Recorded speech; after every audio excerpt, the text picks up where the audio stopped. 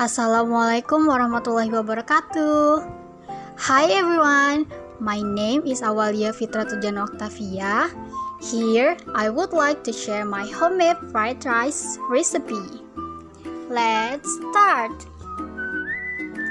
Here the ingredients: 4 onions, 2 chili, 3 cloves garlic, nasi goreng seasoning, chicken broth, 1 egg, 1 tablespoon salt, sweet soy sauce, ketchup, and cold rice. Add 1 tablespoon salt and grind the onion, chili, and garlic.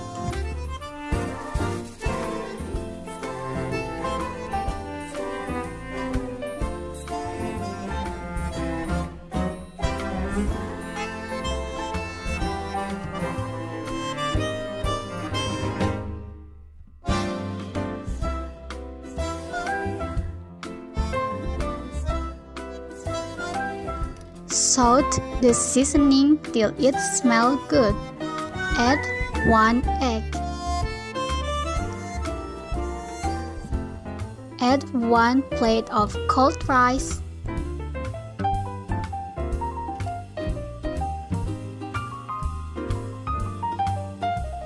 Add fried rice seasoning, then stir well. Add enough chicken broth. Add ketchup,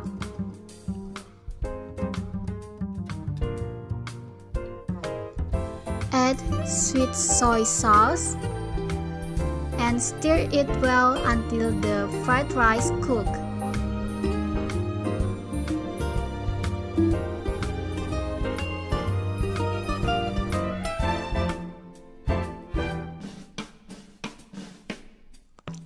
And the fried rice ready.